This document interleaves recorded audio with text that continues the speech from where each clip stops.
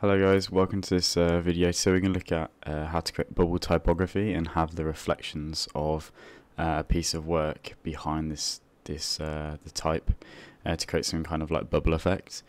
So the first thing we're going to do is work in Illustrator, and what we need to do is create the SVG we're going to be working with for the typography.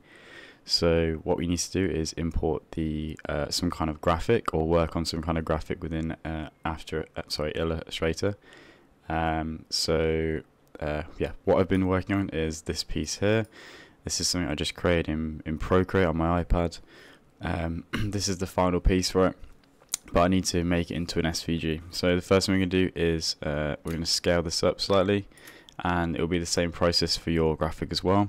So you need to image trace. We're going to go high fidelity photo, and then click OK. This will create our outlines, in which will allow us to understand what the graphic is looking like when we export into Blender. We're then going to click expand, and then we're going to go to ungroup, and we're just going to delete the white background. This might be different for what your graphic looks like, but we're just going to work with this, and then we're going to go to this little button here, and this will group everything so we know what we're working with. Then we're going to scale quickly, so we'll scale up, and we're just going to export this as an SVG. So you need to go to File, then go to Export, and then Export As, and then you're going to have to find the little drop down and show where it says, and export the as an SVG. Okay, so once you've opened up Blender, we need to import the SVG graphic. So we're going to go to File, then go to Import, and then go to Scalable Vector Graphics. Once you click this, you then need to find the SVG, and it should load straight in. Okay, so as you can see, the graphic has loaded in, but it will load in very small, so we need to scale this up. So highlight this with the left click and press S on your keyboard to scale and drag outwards. It doesn't need to be too much big, just so we can understand what it looks like. We're then going to rotate it and put it on the right axis ready to work on. So we're going to press R on the keyboard, then X, then type 90, R, Z, 90, and then click enter. And that will basically put it on the front axis, which allows us to view it easily. Okay, so now we're going to make these extrude. So we're going to go down to the curves, the object data properties right here, and then we're going to go to geometry, and then where it says extrude, we'll just extrude it by what you think is acceptable. So I'm going to go for 0.03. It's a bit thicker than the last project piece I did, but because I'm going for this bubble type, I think it's appropriate to do this. But yeah, just be cautious about how much you extrude the graphic. So I'm going to do the same for all of these pieces,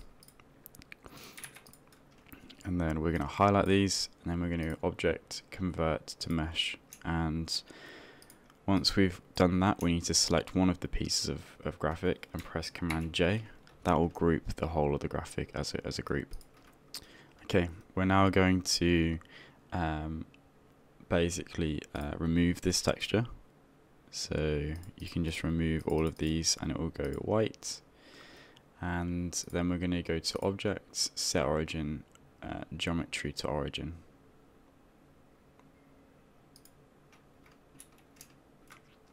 Just like that. So now we have it in the center of our axis. Okay, the next thing we're going to do is go to the modifier section. We're going to go to add modifier, then we're going to go to remesh. This will create this kind of look, but this is not what we're going for. So we're going to resize the voxel size, basically to re-topologize the graphic. So we're going to use this slider. Please be very careful about using this. The lower the number, the higher the topology will be. So obviously it'll be very intense on your computer. So please be careful about how you use this. I'm just trying to get enough to get that Nike tick in. I think that is probably enough. I'm going to risk it. That's enough for me. And then I'm going to click apply. So we're going to hit the drop down arrow and then click apply. And we're going to right click, shade smooth. And then we're going to go over to this top where it says object mode, and we're going to go into the sculpt mode. So this is where we're going to create this bubble effect, and what we're going to basically do here is exercise some kind of smoothing across all of the edges. So the brush we're going to be using is the smooth tool here, and we're going to basically go over the edges to create this smooth look. I'll let you guys do that. Please take your time and don't rush this process. The longer you spend on this, the better the final outcome will be. Okay, so this is mine finally completed. I'm pretty pleased with it. Okay, so the next thing we're going to do is set up the lighting and camera for this scene. So we're going to press 0 on the keyboard to show the camera, and we're going to press N and then go to view and then go to camera to viewport. We're then going to basically position this to a front axis. So we're going to select the camera in the view layer properties section here, and we're going to then go to the object properties, and we're going to basically put these back to a front facing. So we're going to click 0 on here, put 90 back into here, we're going to press 0 and then 0, and then that should give us a straight axis for where we want. So just position the camera basically so we've got a clear view, and that's it really. Okay, so now we're going to make the very simple glass texture for this graphic. So we're going to go to the shading tab, we're going to click new, and we're basically then going to delete this principled BSDF. Okay, so the first thing we're going to get is we're going to press Shift A, and we're going to search for a mix shader, and then we're going to pair the mix shader into the surface. We're then going to grab a glossy BSDF, and we're then going to pair that to the shader, and then we're going to search for a glass BSDF and plug that into the other shader. We're then going to search for layer weight and pull the Fresnel into the factor, and then you basically want to set this to 0.1, and we're also going to, I think that's everything I need, to be honest. So this is a very simple glass texture. Please make sure that you're in cycles, not Eevee. And when we have loaded a HDR in, we're going to we'll do that now quickly. So you want to click new, and you want to click where it says the yellow dot and go to environment texture, and then you want to go onto online to search HDR if you haven't got one already, and download a HDR to install into here. I'm just going to show you what it looks like for reference. This isn't going to be what we're going to be using, but this is giving the right impression of what I wanted to create. If we press 0 on the keyboard as well, we'll show our front view. I'm actually going to move the camera a few inches to the left. There we go. Okay, so I've just took this photo for one of the pieces, well, this piece here, in fact. Obviously because it's Nike, and I was like, right, I'll take a photo of some shoes, basically, and this will be part of the graphic. It's important probably to get something that's light and something that can reflect basically this is going to be used to reflect onto the bubble typography. So be cautious about what you're taking photos of. If it's dark, it's going to leave a dark effect. If it's bright, it's going to leave a bright effect, etc., etc. So please be careful and considerate about what your image is going to be for this back piece. Okay, so this is the final graphic that I'm going to be using. So I've basically put a few bits together. So it's just graphics from Illustrator that I've made, the original SVG I've put in here, obviously the photograph with a plastic texture over the top, But this is completely up to you. This is depending on what project you're going to be using it for. But this is what I'll be using as a light source to illuminate the bubble type. Okay, so the next thing we need to do is import the graphic, which you're going to be presenting the typography on top of. So I'm going to go Shift A. Also, sorry, recommend.